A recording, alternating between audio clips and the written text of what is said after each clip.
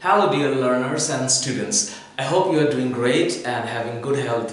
This video is about the factors which is affecting directly or indirectly the photosynthesis, and these factors are divided into two categories, which is external and internal. And of course you know that this is the fourth video of photosynthesis. In my previous videos I uploaded the process of photosynthesis and then light dependent phase and then light independent phase. And of course you know that in the process of photosynthesis, sunlight and chlorophyll is definitely required, and carbon dioxide and water is reacting, and so that the glucose or carbohydrate is producing, and also as a byproduct we are getting oxygen to breathe. So right now we need to understand that what are the factors is affecting photosynthesis directly or indirectly. So based on these two categories, we see that there are some external factors which is affecting photosynthesis, and also there are some internal factors which have some sort of activities on photosynthesis. So if we see first the first external factors, why this video or tutorial is required, because students of English versions, those who are studying in SSC level biology or O level biology, you know that there are some MCQ which is available in your question paper, that on that portions maybe these options are available in your MCQ questions or multiple choice questions. So first time you see that this is number one, light.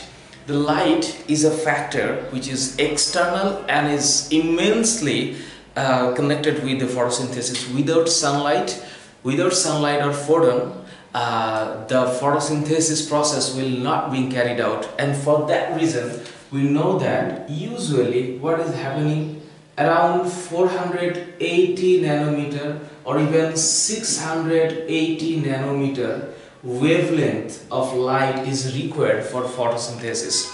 And you know already that there are some wavelength in the photosynthesis process in the light when it's about 400 to 480 nanometer or even 680 to 700 nanometer. And you know that 1 nanometer is about 10 to the power minus 9 meters. So this is a very tiny smaller distance. So if 480 nanometer and 680 nanometer around this wavelength is falling to the leaf or in the mesophyll tissues, then the rate of photosynthesis will be increasing. So this amount of wavelength is required. Carbon dioxide, this is also an external factor which is affecting photosynthesis, as because we know that in our atmosphere like 0.03% carbon dioxide can be, and in running earth, I mean in this time the production of carbon dioxide is huge, so that it may vary that 0.03%, but it can vary up to 1% of carbon dioxide. If in this atmosphere there are 1% concentration of carbon dioxide, the leaves or the mesophyll tissues can occupy and can run this photosynthesis process. But if the carbon dioxide level gets more than 1%, then the rate of photosynthesis will definitely decrease. So there is associations or relations between the photosynthesis process and carbon dioxide. And of course you know that these carbon dioxide leaves or mesophyll tissues or chlorophyll accept from the atmosphere through the stomata, and you know that there are two space, the upper layer and lower layer. In the lower layer there are some pores which is called stomata, and through this stomata carbon dioxide enters to the leaf for taking part of photosynthesis. So this is 0.03%, which is normal percentage right now in atmosphere, but it can vary to till the extreme level is 1%, and then if process 1%, then the rate of photosynthesis will decrease. Again, temperature. In case of temperature, you must know that less than 1 degree Celsius to less than, even it crosses to like more than 45 degrees Celsius. In both cases, in both cases the rate of photosynthesis will decrease. I mean, if it's less than 1 degree, it can vary actually in even 0 degrees Celsius, the rate of photosynthesis will definitely decrease. So the optimum temperature for photosynthesis is more or less 22 to 35 degree Celsius, and this range of temperature will have the more capacity to have the photosynthesis. So temperature is also a factor, an external factor. In case of water, you know that if there is no water, photosynthesis won't, I mean, it can't going on, it can be carried out, because if there is any scarcity of water, then the stomata will be flaccid, and so that the overall photosynthesis process will be disrupted.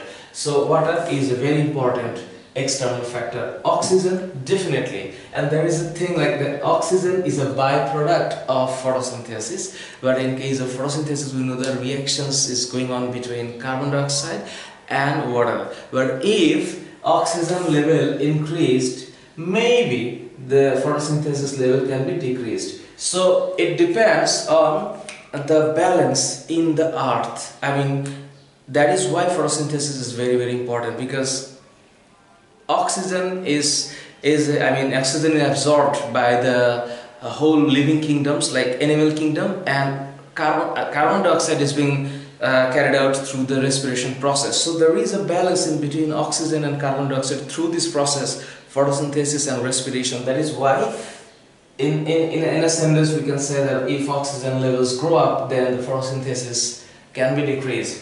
In case of minerals, we must know that magnesium, nitrogen and iron is required for the synthesis of chlorophyll. That means you know that chlorophyll, the structural formula of chlorophyll A and chlorophyll B, in both cases these minerals are required. So if there is any scarcity or lacking of these minerals from the source, definitely photosynthesis process will be affecting, and this is reversibly. So if this minerals is available in lands, then the photosynthesis rate will be higher.